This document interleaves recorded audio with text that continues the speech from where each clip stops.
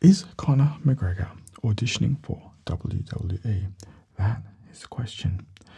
After this week's spate of events, it would appear that there is the possibility that there is some interest from Conor McGregor to participate in WWE events. Now, I'm not sure about you, but myself personally, I have been a huge fan of WWE, WWF, WCW back in its day. And, to be honest, I think Conor McGregor would be a great addition for the WWE. He would, I think could be quite entertaining. And WWE is about entertainment. So, he's crossed over into boxing and become a megastar doing boxing, even though he didn't do very well. He fought Floyd Mayweather, but he fought Floyd Mayweather in his first fight. So, that's pretty legendary. He has got some good UFC skills. He has provided a huge draw card for people and sports entertainment. So, what better place for Conor McGregor to go than the WWE? In the past, there's been a few crossover, people going from one to the other. Ronda Rousey, I just saw on the news just before, she just competed at one of the WWE pay-per-views. So I'm really happy for her to be able to do something like that, because it's her future, it's her life, and I think it's quite an enjoyable thing being part of that, even though it's quite dangerous and you get hurt. It's not taken seriously. We know, even though when I was young, I did believe it was real. It's fun, and I honestly wished Ronda Rousey success, because she brought the women's division to the UFC. So she's done huge things for the sport. Conor McGregor has done huge things for the sport as well. But is he going to go to the WWE? Is he going to come back to the UFC? I don't know, but I'm going to enjoy watching it. So while we're here, let's talk about the latest UFC 223, and we'll focus on the women's division. So again, we thank Ronda Rousey for her commitment to the sport, and she drove the UFC and the women's division to be brought to UFC. And we had Joanna Jędrzejczyk, who I thought, to be honest, was pretty invincible, coming up against her rematch against Rose Namajunas. Now, I think the betting favourites, I don't know, I would have assumed they'd be with Joanna, because she's had the belt for a while, she's defended it, to be honest, she's pretty amazing, and no one else has really come close, I think, to really sort of beating her. And she's very, very skilled. I think she's very, very good. Awesome champion. Anyway, Rose, I watched Rose in the UFC Ultimate Fighter, and she was quite impressive, and she had skills that were definitely had some highlights. But I kind of thought she was on the way out after the Carolina fight. But she got back up, she kept going, and she got a shot at Joanna, and man, did she take advantage of it. And so she got the win. But, people think, is it the knockout win that was lucky? It wasn't expected. I think after this weekend's fight, she's proved that she is the champion, and she's beat Joanna twice convincingly. Her movement was just a beautiful thing to watch. The way that she moved in the ring, the way she looked relaxed, the way she would reset, go back to what she was doing, that was very effective. Her movement was just so relaxed and fluid and natural. I question whether she did some meditation practices for fluidity and relaxation. And I thought she did a great job.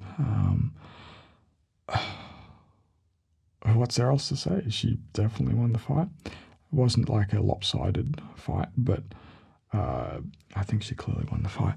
And now we get to Khabib. Khabib has been doing, Khabib has, it's very rare in the UFC that a fighter from a different country gains the popularity and respect and is able to be promoted by the UFC in a way that creates the superstar. Because to be honest, UFC, they need their superstars. They lost Conor McGregor. We haven't seen Conor McGregor for 2 years. Ronda Rousey, huge star, but she just got stretched a couple of times, and this is Ultimate Fighting, so still respect to her. George St. Pierre, I don't want George St. Pierre to fight Khabib. To be honest, I think George would win. But if Khabib got him down, man, Khabib could really do a number on him. Oh boy. Anyway, I don't want to see George St. Pierre come back. George, he's an absolute legend. I don't want him to keep coming back unless it's for a big money fight, with Khabib, geez.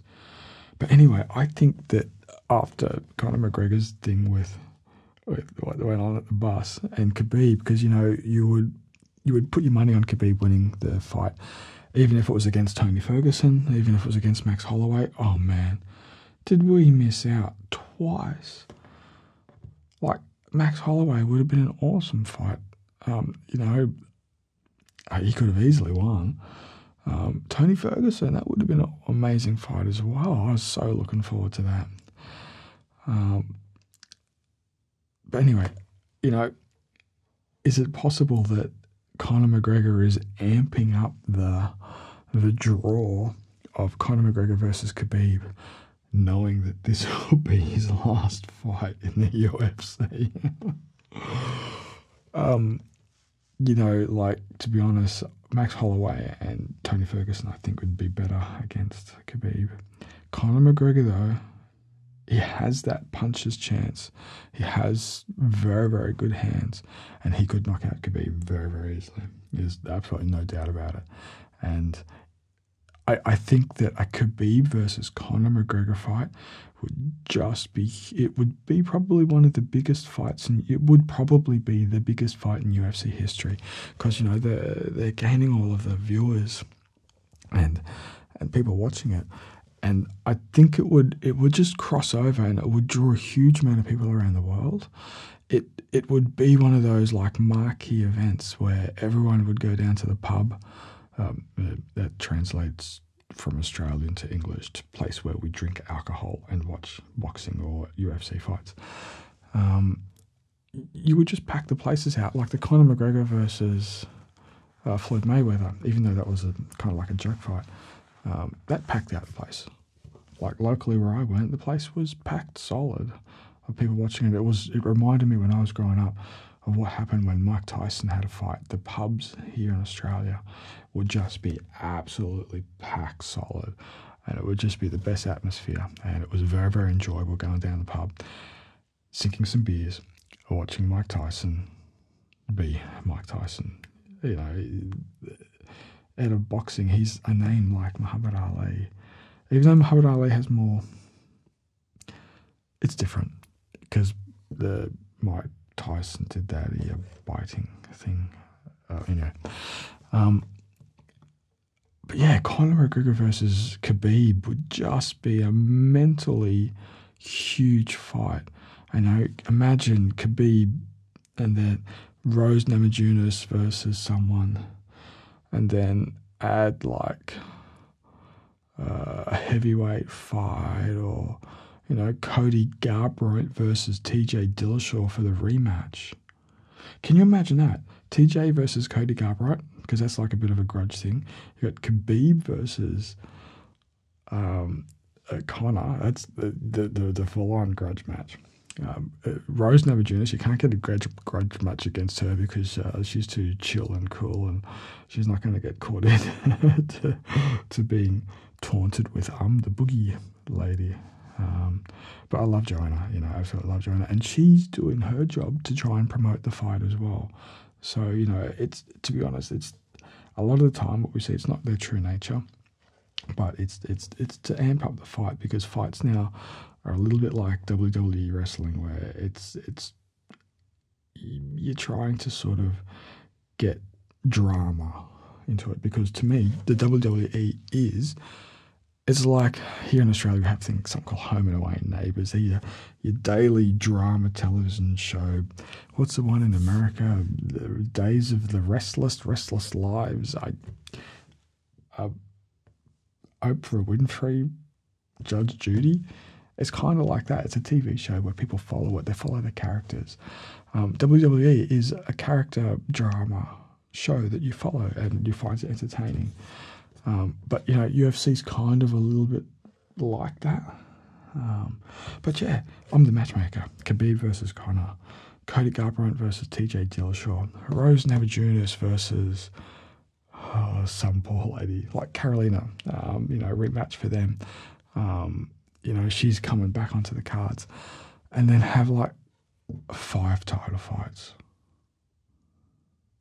Oh yeah. And then you could have, John Jones versus Daniel Cormier. Oh man, that would be like an absolute cluster. If blah blah blah blah blah of the chances of people getting injured, not making weight. But yeah, no John Jones, Daniel Cormier. And then no, you couldn't put George St. Pierre in that card. It'd just be too much. But can you imagine a card like that, like 3 title fights? Conor McGregor, grudge matches or something like that. I don't know. But it would be a huge draw. Oh, Brock Lesnar. Let's bring Brock Lesnar back. I love Brock Lesnar. He's a superstar.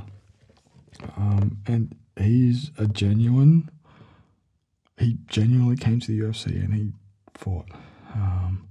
It's not easy. It's really not easy to try and fight at that level. But Brock Lesnar versus, I don't know, Alistair Overeem or something. I don't know, something like that. And then have Floyd Mayweather on there as well. Isn't there a guy called CM Punk or something like that? He's fighting. I don't know, but you could have a lot of fun and just create a huge event. And then you have to choose to do it in Russia, or Ireland, or America. You'd have to do it in America, I think.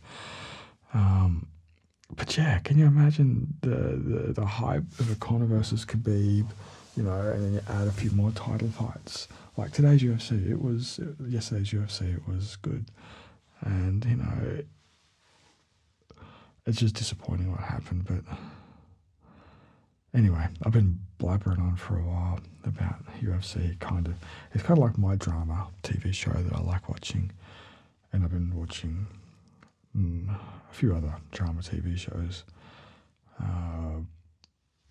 Anyway, so the question is Conor auditioning for the WWE? I think he kind of is, to be honest. We've got to leave your options open and see what happens. But I wonder how much money he's got left.